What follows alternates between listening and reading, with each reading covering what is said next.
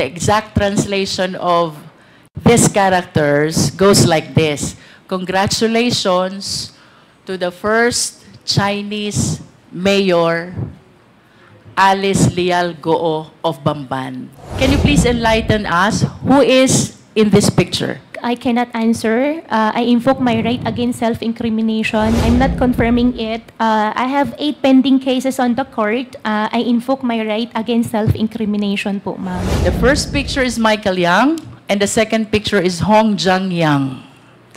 My question for you, bakit may joint account si Hong Jiang Yang, kapatid ni Michael Yang, at si Yu Zhengkan, na manager ng Hongsheng? So you confirm na ang dahilan kung bakit tumakbo kang mayor, gusto mong paunlarin ang mga tao sa Bamban. Your Honor, that's one of the reason po, opo. May I know, Mayor, nung na-elect po ba kayo, ano pong type of municipality ang Bamban as to income classification? Your Honor, second-class municipality po. Second-class municipality. And if you still remember, magkano ho ba ang kita ng LGU ng Bamban being a second-class municipality? Your Honor, I have no figure po and hindi ko po maalala po yung data po. But nevertheless, Ma'am Alice, you recognize the fact na iba kung hindi ka mayor, iba kung mayor ka, kung ang pag-uusapan natin ay ang pangarap mong mapaunlad ang Bamban. Tama ba yun? Opo. And the reason kung bakit ka tumakbong mayor, gusto mong paunlarin ang Bamban because you believe na pag naging mayor ka, marami kang pwedeng gawin sa Bamban. Tama ba? Opo, Your Honor. And one of these things that you can do in Bamban, you can invite and welcome investors. And naniniwala ka rin na itong mga investors na ito, itong mga business establishments na ito ang magpapayaman sa Bamban at ito ang magpapaalwan ng buhay ng mamamayan ng Bamban. Tama ba? Ang belief ko po ay pag nakapag-invite po ng more investors po sa bayan po namin, mabibigyan po ng mas maraming work opportunity po sa mga constituents po namin. And let us move forward, Ma'am Alice. 2022, tumakbo ka na at umupo ka na bilang mayor. Of course, you confirm that because that is a common knowledge, no? I'll be showing some pictures, ma'am, ha? I hope you please enlighten us kung sino itong larawan na ipapakita ko sa iyo. I am referring to the picture on the right of the monitor. Opo. Alice Guo, Bamban. Opo. Kayo po ba ito? Yes, Your Honor. And can you please enlighten us, ano po ba ang nakasulat dito sa poster na ito? Your Honor, ang alam ko po dyan, yan po ay isang newspaper po na from the, I think, Chinese community na kinakongratulate po nila. Yung daddy ko po. Yung dad ko po kasi isang Chinese. And why are they congratulating your dad who is also a Chinese? Sila po yung, since Chinese, tingin ko po since Chinese po sila, at nag-congratulate po sila through Chinese newspaper. I consulted some people who know how to read these Chinese characters. And according to them, the exact translation of these characters goes like this. Congratulations to the first Chinese mayor, Alice Guo of Bamban. Ma'am, wala pong ganun nakalagay. Okay. Can we proceed to the next picture?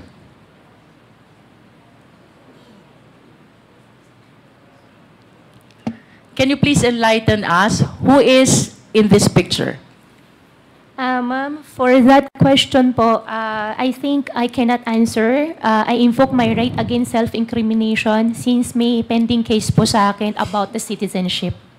About the citizenship.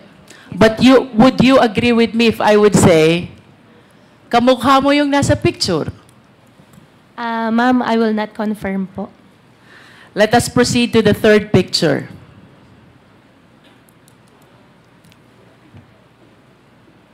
The third picture is your passport from the Republic of China. Do you confirm this? Ma'am, I'm not confirming it. I have 8 pending cases on the court. I invoke my right against self-incrimination po, ma'am. Sorry po. Nonetheless, Mr. Chair, I wish to manifest that the third picture is the picture of the passport of Alice Guo, issued by Chinese government, where the name of her mother, Lin Wenyi, is indicated, and she is described as the dependent of a holder of special investor resident visa. The mother is even described as from Fujian province. And I wish to go back to the first picture. Miss Alice Guo was described also as from Fujian province.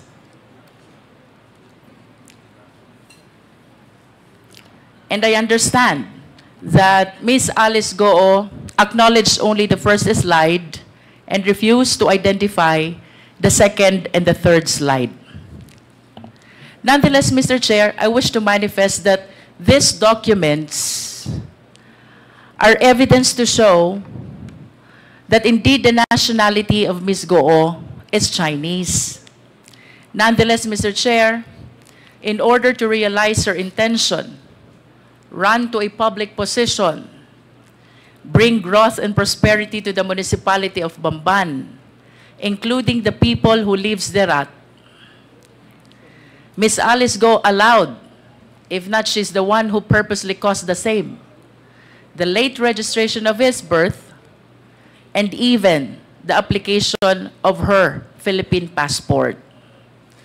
I understand, Mr. Chair, that the right to run to a public office is a right which is exclusive to Filipino citizens. And I wish to manifest as well that this should be dealt with by law, because this is something which open the country to issues of national security and interest, Mr. Chair. If I may proceed, Mr. Chair. Bilang mayor, Ma'am Alice, in line with your vision, paunlarin ang Bamban, bigyan ng kaunlaran ang taga-Bamban. Ano po ba ang mga kumpanya na dumating sa Bamban during your time as mayor of Bamban? During my time po, dumating po ang Jollibee, dumating din po ang McDonald's, dumating din po si RCS po na isang supermarket chain, and supposedly may mga darating pa mga factories and restaurants po, ma'am. And would you confirm that it was also during your time nung dumating ang Baofu? No po, ma'am. You don't? Ang Baofu po is not 2022 po, ma'am. But the business permit signed by you shows the date October 25, 2022. Ma'am, I think may previous po na mayor's permit. Nag-start po Let yan me 2000. rephrase my question. Therefore, it was during your time nung na-renew ang business permit ng Baofu. Do you agree to that? Sorry, Your Honor, anong year po? 2022, October 25. October 20. I think po. Opo. You are the mayor already. As a matter of fact, if the Secretariat can show the business permit of Baofu was signed by Miss Alice Guo in her capacity as mayor. And would you confirm as well na yung Zunyu One Tech dumating din at naisuhan ng business permit during your time? Your Honor, I issued the mayor's permit for Zunyo 1 because meron po silang pack-car license po na pinakita po sa amin. May we direct the resource speaker, Mr. Chair, to limit her answer to the question. The question, Ms. Alice Guo, is, pinatototohanan mo ba na sa panahon mo bilang mayor, June 27, 2023, na-create ang Zunyo 1 at na-issue ang business permit? Your Honor, I issued the permit for Zunyo 1 with the attachment of pack-car license po nila. But you confirmed that you issued the business permit. I issued the business permit with the attachment po ng pack-car license po nila. Thank you. Thank you How po. about Hongsheng Corporation? When was this established? Your Honor, for Hongsheng, I'm not sure with the exact date po. And you will agree with me also that during the Senate hearing, etong tatlong kumpanyang ito, whenever you are being interpellated, palaging nababanggit. Yes po. Tama ba? Yes po. Can you enlighten us? Ano po ba ang naging koneksyon, partisipasyon nyo dito sa tatlong kumpanyang ito kung bakit parating nababanggit ang mga kumpanya na to? Your Honor, I think 2018 or earlier, hindi lang po talaga ako sure sa exact year, the land of the Baofu belongs to me. And I sold... What year is that, Miss Alice? Your Honor, 2018 or 19. 2018. You are the owner of the Of land of Baofu. Of the land. 2018. Yeah, 18 or 19. You are not yet the mayor. I'm not yet the mayor. Okay. In 2021, I divest the entire property to the corporation po. And can you please cite the exact date when you divested yourself of your interest in Baofu? 2021. September 21, 2021. I believe so po, ma'am. And that is 7 days before you filed your certificate of candidacy for mayor of Bamban. Okay. What therefore is the significance of your ownership of this land with respect to Baofu, Hongsheng, and Sunyuan? Ano pong kahalagahan ng pag-aari nyo? Your Honor, after year 2021, I owned the land before year 2021. After year 2021, wala na po ako pag-aari. Hongsheng, I don't belong. Zunyo 1, I don't belong din po. What therefore is the connection of Baofu with Hongsheng?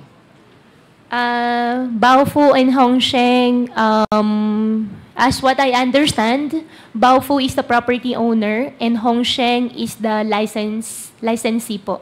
How about Baofu and Zunyuan? Baofu and Zunyuan, I think, if I'm not mistaken, the documents they showed us is Zunyuan leased the partial, I think, 3 floors of Baofu. I think we have the contract of it. In other words, Ms. Alice, even the buildings which are erected on the lands are owned by Baofu? Tama ba yun? Your Honor, I think I'm not the right person to answer, but as what I understand po, from the documents we get from Zunyo 1 before, yes po. You mentioned earlier, sometime in 2018 to 2019, ikaw ang may-ari ng lupa. Yes, ma'am. Then sometime thereafter, nilipat mo sa Baofu. We form a company. Ang pinaka-share ko is the property. Ang usapan po namin... What is the name of the company? Baofu. Baofu. Yeah. And when the initial plan was housing. However, nung ang usapan ay maglalabas na ako ng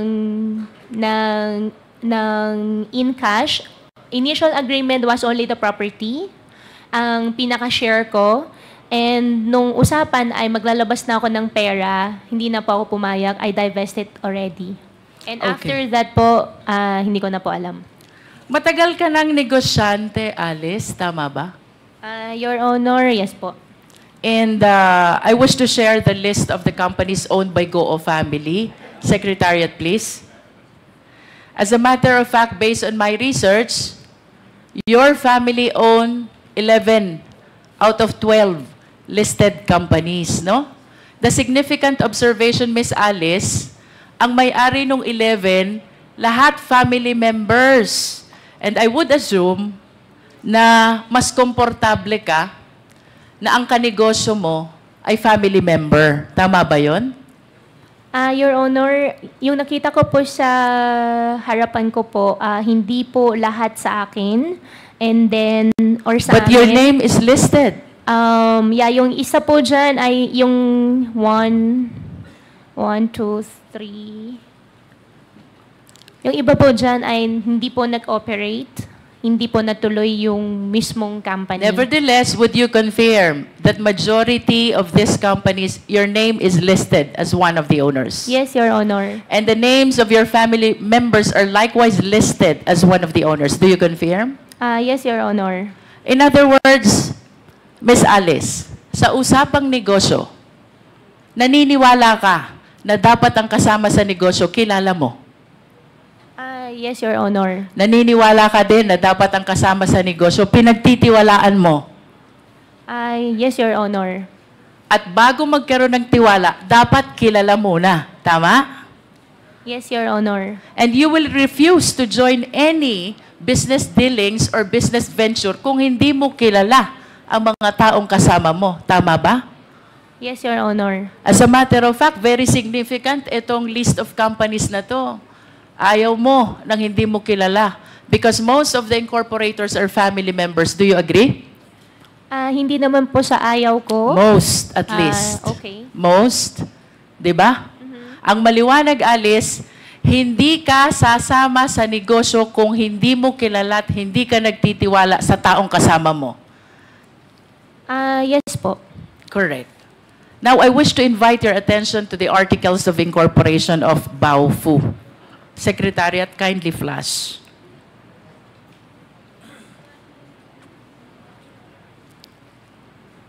Nakikilala mo ba itong dokumentong ito? Yes po, Your Honor. This is the Articles of Incorporation of Baofu, Yes, correct? Po. Yes po. How about the signature across your name? Do you acknowledge that that belongs to you? Yes po. Yes. Do you know Bao Ying Lin? Your Honor, I think for the Baofu, I invoke my right against self-incrimination because I have pending case po with DOJ human trafficking po. Pero kanina lang, ang sabi mo, Miss Alice, you will not join any business venture unless kilala mo at pinagtitiwalaan mo ang mga tao na fellow incorporators mo. Tama? Do you still confirm that? I confirm that, Your Honor. And That is enough, Miss Alice. yes, Now and- let us proceed to the next incorporator. Please flash the Articles of Incorporation, please. Do you know Ru Jin Zhang? I invoke my right against self-incrimination po, Your Honor. But again, I have pending wish case to po. remind you, Miss Alice, of your earlier statement. Ang sabi mo, hindi ka sasama sa isang negosyo kung hindi mo kilala at pinagtitiwalaan ang mga fellow incorporators mo. Your Honor, since may pending case po. I understand. Opo. Now let us proceed to the third incorporator, Zhang Wang. Do you know him? I invoke my right po ulit, Your Honor. For the information of the committee, Mr. Chair, ito pong si Bao Ying Lin, fellow incorporator ni Alice Guo, sa Baofu Corporation is convicted of 3 billion Singaporean dollar money laundering. And this after she made the statement na hindi siya sasama sa isang negosyo kung hindi niya kilala at pinagtitiwalaan ang mga kasama niya. With respect to Ru Jin Zhang, Mr. Chair, he is likewise convicted of 3 billion Singaporean dollar money laundering. Again, this is after her statement na hindi siya sasama sa isang negosyo kung hindi niya kilala at pinagtitiwalaan ang kasama niya.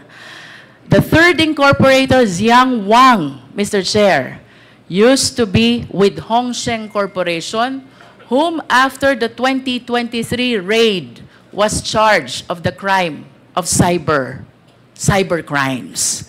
Again, this is after the statement of Miss Alice Guo na hindi siya sasama sa isang hanap buhay kung hindi niya kilala at pinagtitiwalaan ang mga taong kasama niya. I wish to manifest, Mr. Chair, that this representation humbly submit that Miss Alice Guo purposely ran for public office in spite of her knowledge that she is not qualified, she being a Chinese national, to be able to welcome business establishments which she believes will bring growth and prosperity to the people of Bamban. And this business establishments includes Hongsheng, a pogo operator, and Yunzuwan, also a pogo operator. As a matter of fact, Mr. Chair, dito po sa location ng dalawang company na to, which lease the property of Baofu, with whom Ms. Alice transferred her land in exchange of shareholdings sometime in 2021, while maintaining control of the same after the same date. Dito po nahuli ang maraming Chinese nationals who are now charged of the cases of money laundering and even qualified human trafficking, Mr. Chair. Your Honor, if I may, just a short interjection.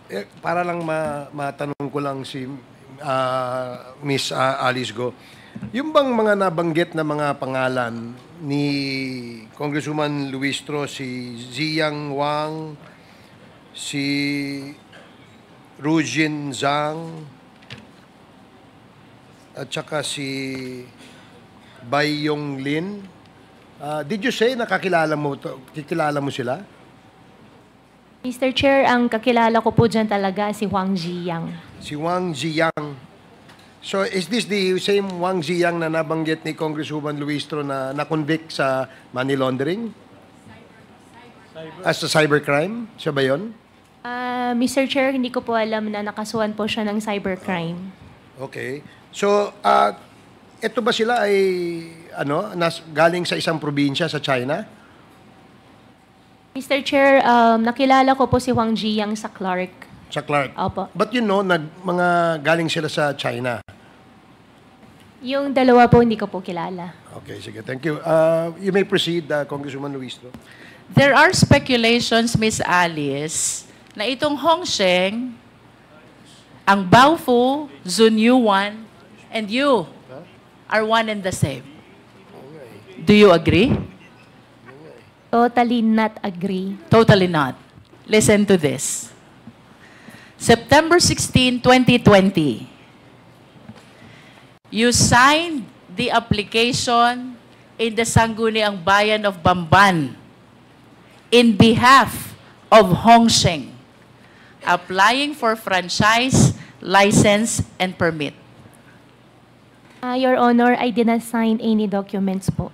You did not sign. I did not sign. However, nakalagay po yung pangalan ko po dyan as representative, but I did not sign any documents po. Would you know kung sino ang naglagay ng pangalan mo? Your Honor, I have no idea. You have no idea. Next, Miss Alice, February 11, 2021, you executed a lease. Perhaps this is over the property of Baofu with Hongsheng, and during that time, Hongsheng is represented by Telma Laranan. Do you confirm this? Your Honor, regarding Baofu, I invoked my right against self-incrimination po. Third, Miss Alice, early 2023, Hongsheng was raided because of cybercrime. And one of your fellow incorporators in Baofu, which kanina sabi mo, doon mo transfer yung lupa mo sa Bamban. One of your fellow incorporators, Jiang Wang, nakasuhan ng cybercrime. Do you confirm this? Your Honor, hindi ko kino-confirm. I have no idea nakasuhan po siya ng cyber. And after ma-raid itong Hongsheng, Zunyuan Technology applied for a business permit on the same address, on the same location. You were the mayor, you issued the permit. Do you confirm? Ma'am, I issued the permit with the attachment of pagcar license. I understand.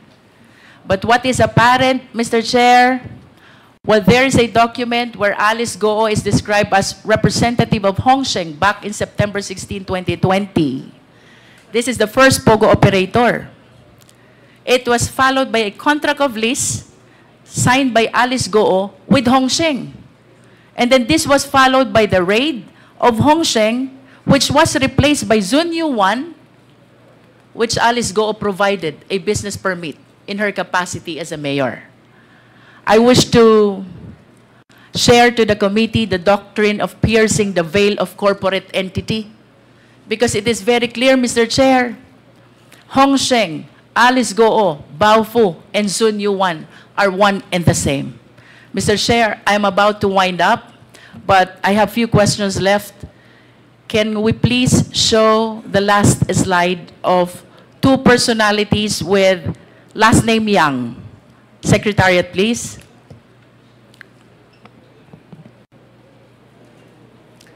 Alice, kilala mo ba to? Your Honor, hindi po. Can we flash the next picture? How about this picture? Your Honor, hindi po. Hindi ko rin po nakita, hindi ko po siya kilala. The first picture is Michael Yang, and the second picture is Hong Jiang Yang. My question for you, bakit may joint account si Hong Jiang Yang, kapatid ni Michael Yang, at si Yu Zhengkan, na manager ng Hongsheng? Your Honor, hindi ko po alam yun. To wind up, Mr. Chair, I wish to make a very short manifestation. This representation might sound repetitive already, but it is apparent that this long chain of perpetration of the crime started with the abuse in the late registration of birth. Ms. Alice Guo was able to procure a birth certificate from the Philippines and even the Philippine passport, which paved the avenue for her to run to a public office. I urge the House, let us strengthen our rules, because if the loose rules on Filipino citizenship, including the rights attached to it, which must be exclusive to Filipino nationals, then we will be at the behest of the perpetrators of illegal activity. To add, Mr. Chair, the fictitious birth certificate even paved way to solicit identification cards from different government offices. That includes the DFA, the BIR, the LTO, and the similar government offices, Mr. Chair. Second, Mr. Chair, the layering by way of registration of various documents, making it appear that they are legit corporation, makes it harder for the Philippine government to verify and even monitor the illegal activities of these foreign nationals, Mr. Chair. So I wish to suggest that we install a monitoring system with the SEC. We wish to recommend to the SEC that they install a monitoring system to make sure that the application for registration is legit, the operation is genuine, and the location is indeed existing. Third, Mr. Chair, illegal activities and illegal POGOs will not proliferate if they are not able to transfer money. So I humbly suggest as well, Mr. Chair, that we tighten our rules on anti-money laundering. Hindi po sila makakapag-perpetrate ng illegal activities if there are no funds which will fuel their illegal activities. I submit, Mr. Chair. Thank you, Congresswoman Luistro. Mr. Chair. Yes, Senior Deputy Speaker Gonzales. Mr. Chair, Ma'am Alice, biyasa ka Kapampangan? Di Taklamo po. Mga niyan. Pila na kang banwa ngayon eh? Konti lang po, konti lang po. Ha? Konti konti lang po. Tinatanong ko kung marunong Kapampangan. Marunong magkapampangan. Marunong mga Kapampangan.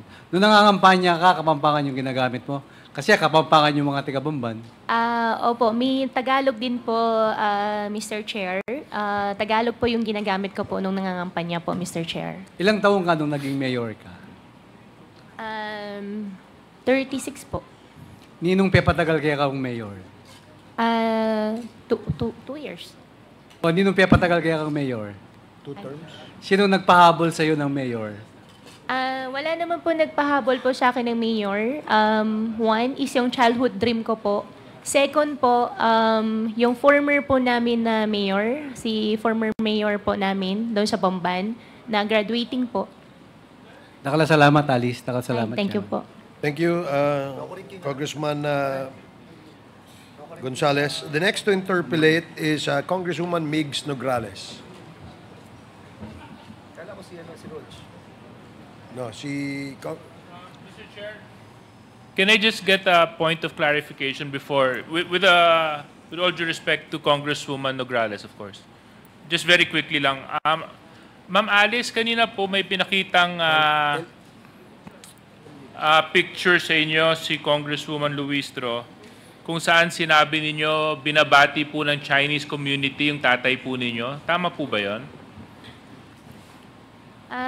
Opo, doon sa, nakalagay din po yung pangalan ko po doon, Your Honor. Oo. Ang hindi ko lang po masyadong maintindihan, bakit binabati po yung tatay nyo doon sa poster? Ano po, kasi I don't understand Chinese. What was the reason why they were greeting your father? Your Honor, hindi rin po ako masyado sure doon sa mga nakalagay. I think it's better po na kuha na lang po tayo ng isang translator po para doon talaga. Kasi andun din po yung name ko po, ang understanding ko po dyan. Kina-congratulate po niya ako, yung tatay ko, kasi everyone knows naman po yung dad ko po is a Chinese. So kung kino-congratulate ikaw at saka yung tatay mo, bakit picture mo lang po yung nandun sa poster? Your Honor, I have no idea po. Hindi po ako po yung nagpa-publish po. Okay. Yun lang, Mr. Chair, I just wanted to get clarification because I was wondering why they were congratulating the father and yet it was the picture of Mayor Alice Guo on the poster. Thank you very much, Mr. Chair. Thank you, DS JJ Suarez. Mayor Alice, no? Kilala mo ba yung katabi mo? Ngayon ko lang po siya nakita. Yung katabi ng katabi mo, kakilala mo? Opo, si Cassie. Magkaibigan kayo? Consider. Sabi niya kasi, nung huling hearing, boyfriend niya yung kapatid mo. Tama ba? Yun po yung deklarasyon po nila.